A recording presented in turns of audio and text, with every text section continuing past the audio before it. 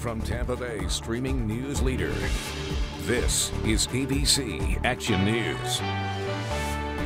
Hello, I'm Lauren St. Germain. Here are your top stories at this hour. With Super Bowl Sunday quickly approaching, fans are out enjoying the Super Bowl experience over at Julian B. Lane Park. This is the place to really take in all things Super Bowl related. You do have to wear your mask if you plan to head to the NFL fan experience or if you plan to take any public transportation. More information on all the events leading up to the big game on our website, abcactionnews.com. And another Super Bowl tradition is being axed this year because of the pandemic. Walt Disney World won't have the annual Super Bowl parade down Main Street USA at Magic Kingdom this year. However, we're told it will continue the time-honored tradition featuring the Super Bowl star player in the I'm Going to Disney World commercial on Sunday night.